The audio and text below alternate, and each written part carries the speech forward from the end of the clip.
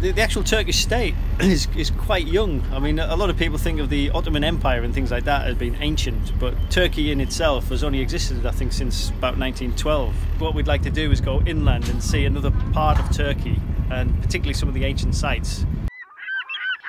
You and me, we're family. The bond that we share is as deep as the sea. No matter how rough things may come to be, you and me, we're family.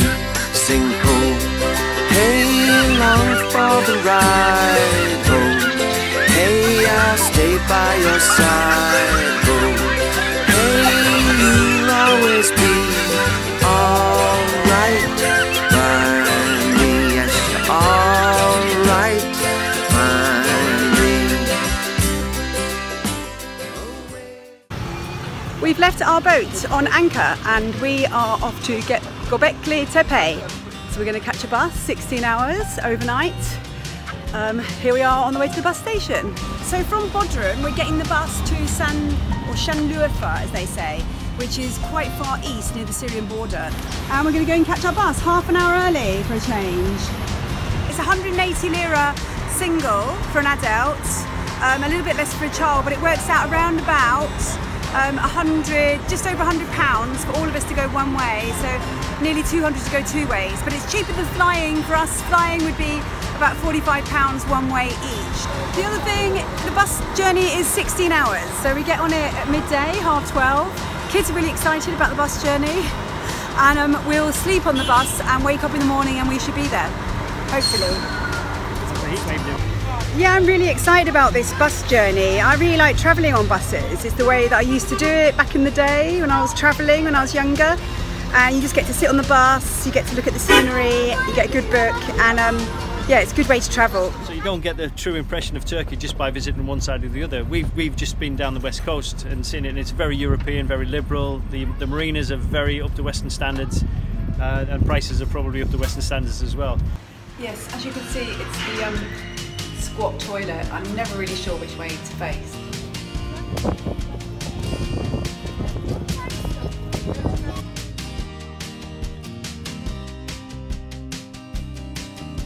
It's very cramped. Well, I'm kind of aching all over from staying in one position. Very, very, very achy. The engine's roaring. It's like our boat. Everything just is shuddering. Nobody's actually sleeping, apart from you, and they're all very upright and very tired. So this is one of the stops in the bus. I'm unbelievably tired, except it doesn't change me from being hungry. So this is some kind of chicken soup. It's really nice. There's the soup at the top, and then if you dig your spoon in, you get the rice and chicken. And it's the best with bread. And on the house, I think they also gave us some Turkish tea, and I really want to try it.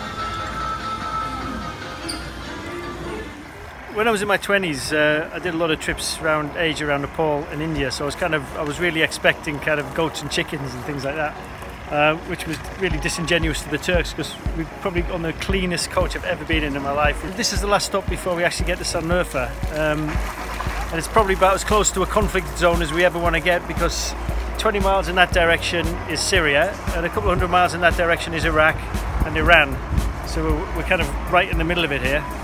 So another hour's drive and we're in Şanlıurfa. The bus journey was supposed to be 16 hours, but it's taken more like 20 hours, I think, so it's been a long old journey. The kids have held up pretty well. The bus is full of families, but the kids have been remarkably quiet. I mean, I've never been on a bus journey where kids have been so well behaved and quiet. It's unbelievable. The guy with the gun has just taken our passports, as well as everyone's ID cards. They go find a hotel.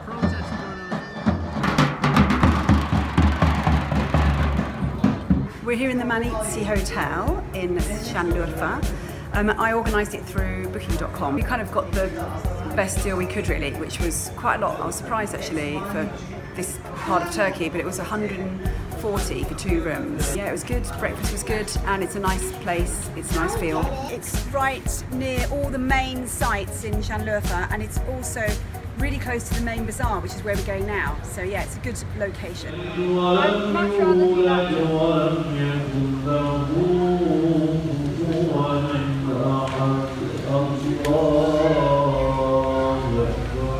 I've just decided I'm just going to wear a scarf like every other lady here, and I actually found that people don't stare as much, and I've kind of blended in, and I quite like it.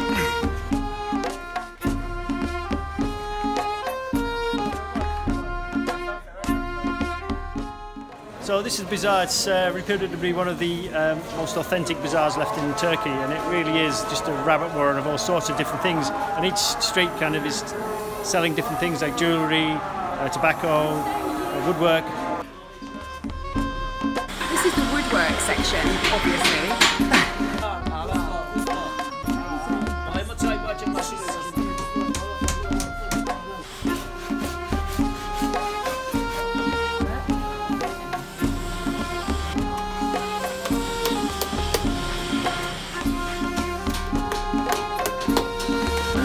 Metal. This is metal, definitely.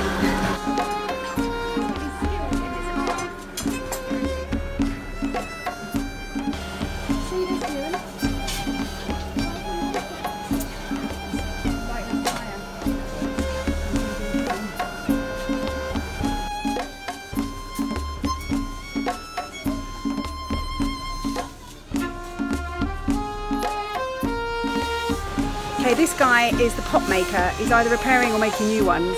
Pretty cool.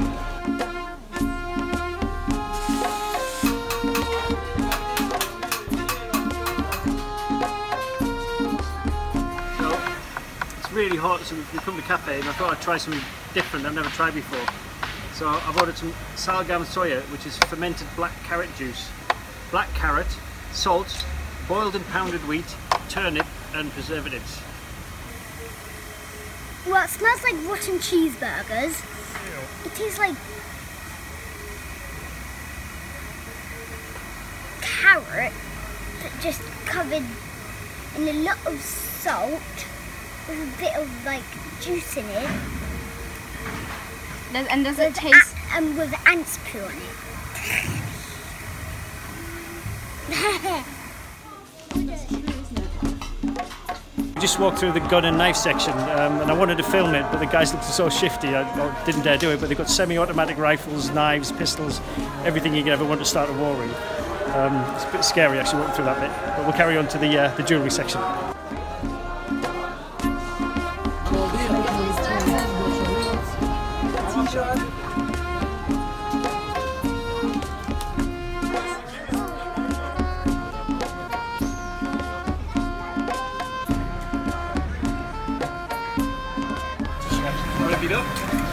This is patlıcan.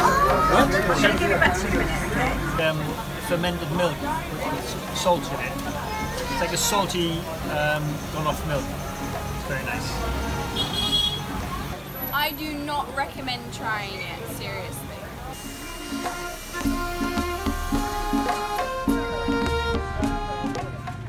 Now I know where they get the pigeons from in that restaurant. They're over there. I think Rowan thinks they're pets.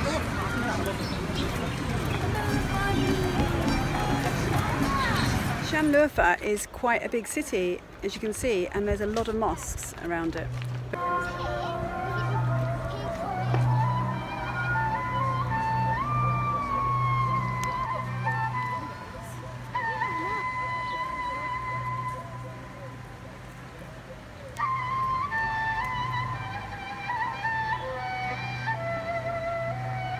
Okay, so this is the pool of the sacred fish.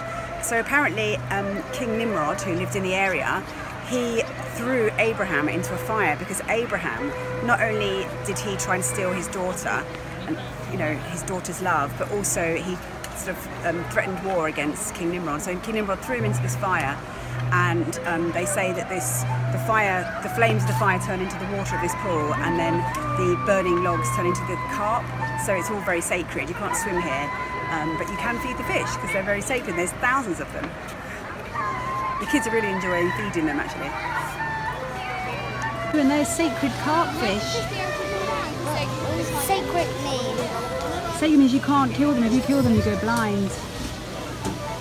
I'm dead. It's really funny because when all the fish are eating, they're pushing fish off.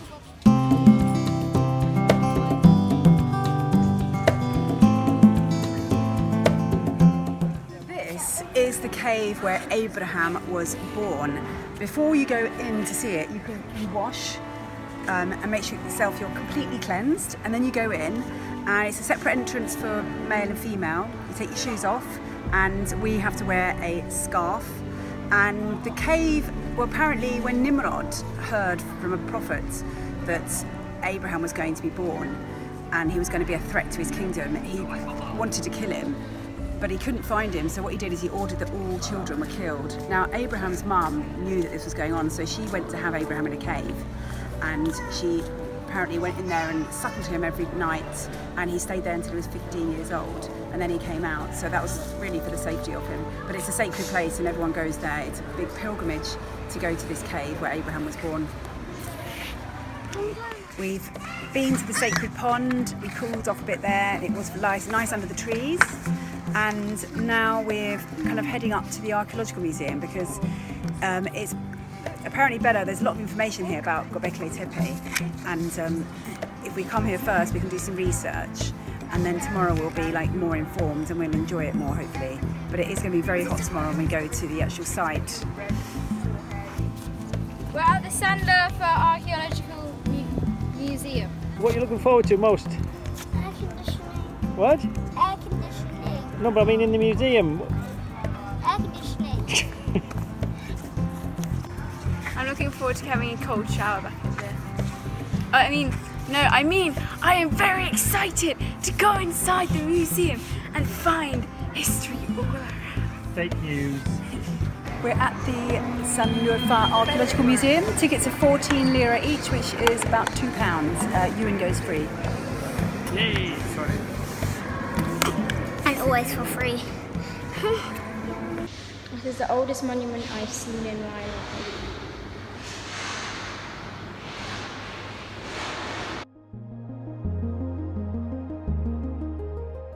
And some of these different tools were found in Göbekli Tepe. There's a woman from Göbekli Tepe.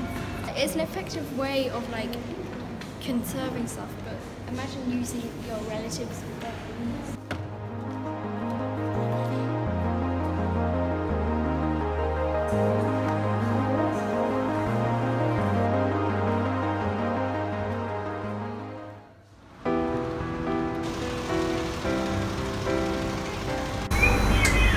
From our hotel we got on the 63 bus, which is like a sort of shuttle bus, and it brings you to this main bus station. And then here we knew we had to try and find the 100 bus. We did find this bus with Göbekli Tepe written on it, and he said he's going there, and it only costs us 10 lira for all of us. So that was really strange. I thought it was going to be 10 each or something. We hope we're going to the right place. There's no one else going.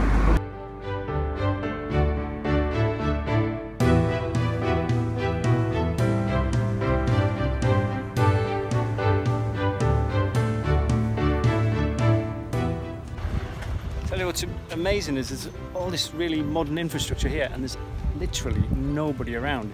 I mean, we've been to the Parthenon, we've been to Delphi, and it's just packed with tourists. And here there's nobody. 20 or 30 miles in that direction, there's the Syrian border, so I guess that scares a lot of Westerners off. You see a few locals kind of visiting the museums, but other than that, we've got the place to ourselves. It's amazing.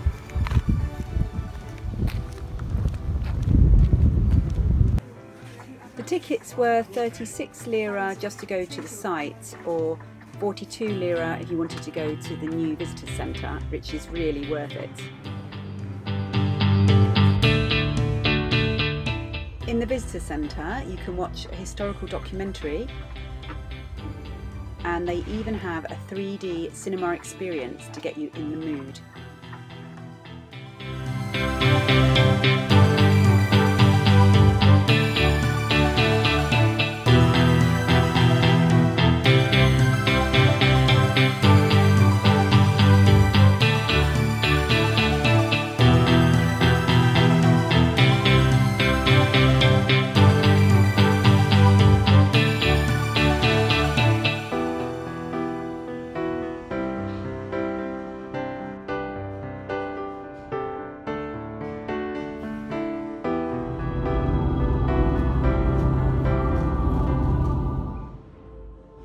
shuttle, the actual site is 2 kilometres away from the visitor centre, so we didn't realise that, so now we're on another bus going further up into the hills.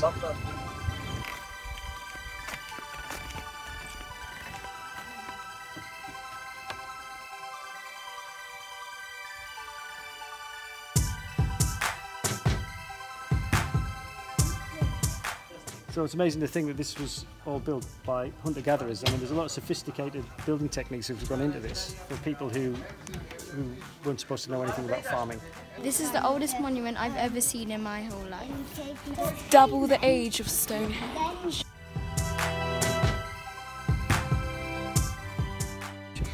Did they find it somewhere else and then get up and then put it here, or did they find it and build something around it? A farmer came along and he saw the top of a stone and he thought, oh, what's that? And he pushed it away. And he thought, well, that's interesting. And then he got a scientist to come along, an archaeologist, and they went, that is interesting. And then they started to peel away the layers, and eventually they dug down and down. They found all of this. And this is only a very, very small part of the whole thing. There are temples and stones in these fields all around here, just like this. So he just saw like a tiny bit. Tiny bit at the top, yeah. Ants started farming before this was made, so technically ants are more advanced than humans. How did he know it was something? Well, I think he saw a carving on it, like an animal carving, and he went to get the archaeologist, and the archaeologist came along. And he said, that is very interesting, we're going to start digging here.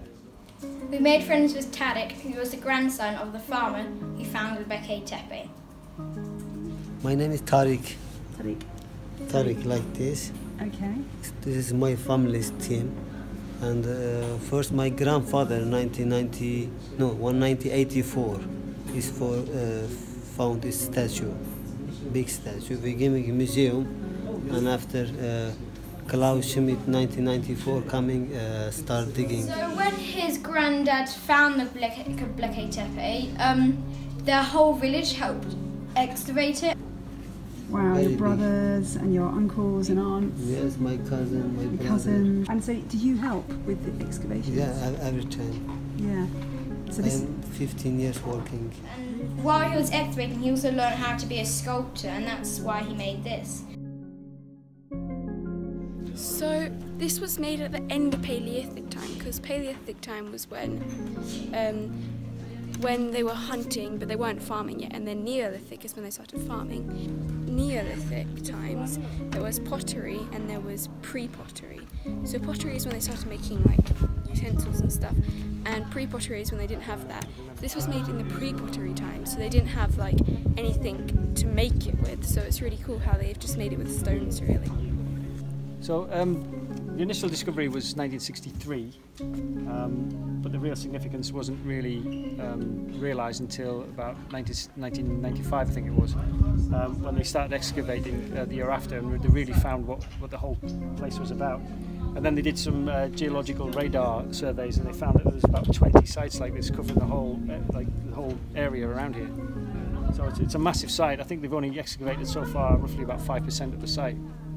It's truly massive, and this is in a time where before farming was even discovered, or before Neolithic man even started farming.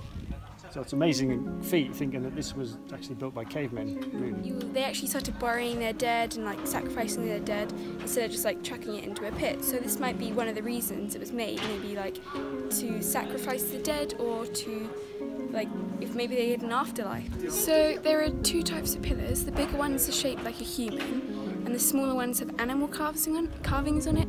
So people think that the ones shaped like humans were for the human gods, and the ones with animal carvings on it was for like to pray to the animals. This is like a bull with its head to the side with the 2 horns, and just below I think that's a crane. Yeah.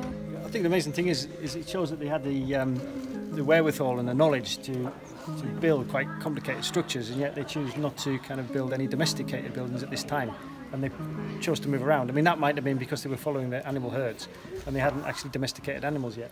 But the other interesting thing is, from a design perspective, it doesn't really make any sense, because the interior ring is inaccessible. Oh, well, it's only accessible from the top, so the only way they could have got in there was by getting a ladder down into the middle. Why wouldn't you create access for somebody to get in the middle bit. Mysteries on top of mysteries, on top of enigmas, on top of questions and questions. And I think the further that they dig down, the more questions come up about this place. It's just none of it really makes any sense, and that's what makes it so intriguing, I think. I made a song about that.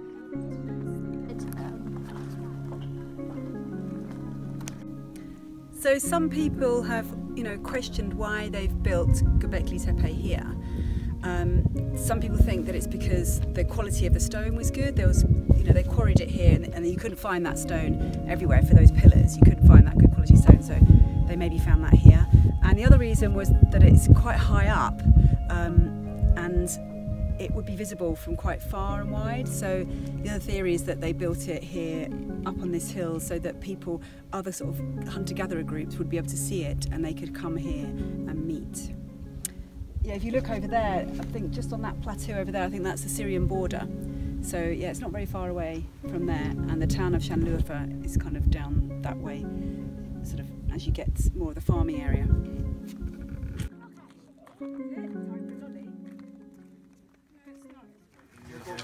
Can you sit with the soldiers?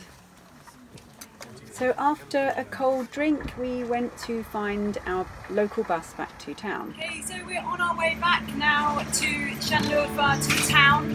We're on the little local bus number 0, which runs back to the town, and we're going through all the farming land, so we can see everybody out still picking tomatoes in this heat, in their little roadside shelters. It's so hot that you can't understand how they managed to grow so many tomatoes. But there is a good irrigation system going on. You've got this fantastic dam, and also like in between these fields there's various irrigation channels, canals. But yeah, they've got it all sorted.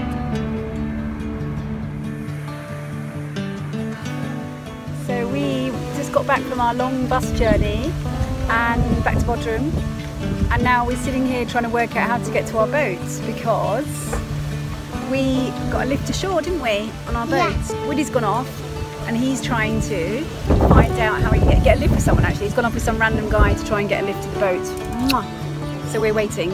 Hey. What do you think of the bus journey? Fun! Fun? 2 days. And what do you think of Göbekli Tepe?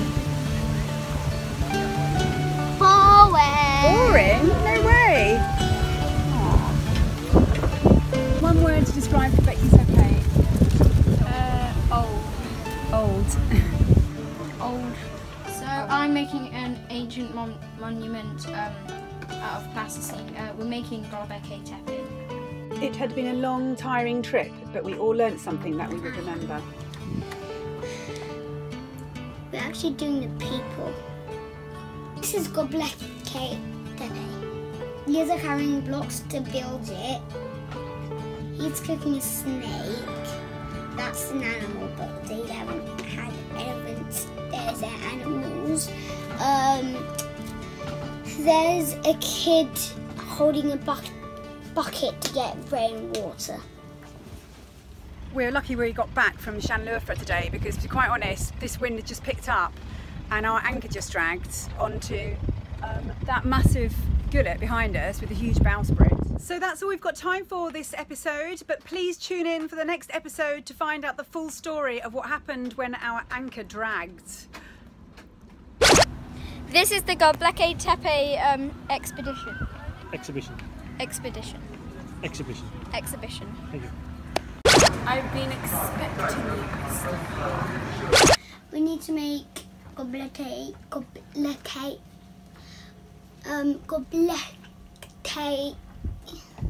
Can you say it, Dad?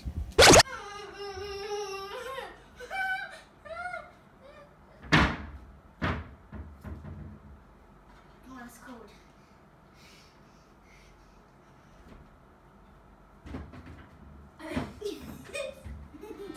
You and me, we're family. The bond that we share is as deep as the sea. No matter how rough things may come to be, you and me, we're family. Sing ho. So this is a really big thank you to our patrons for pledging to Mothership Adrift and supporting us on our journey as we travel around the world. This allows us to make stories and then share these stories with you. If you want to become a patron, it's really easy. Click on the Patreon button and join our family in this journey around the world. And if you want to do it, do it.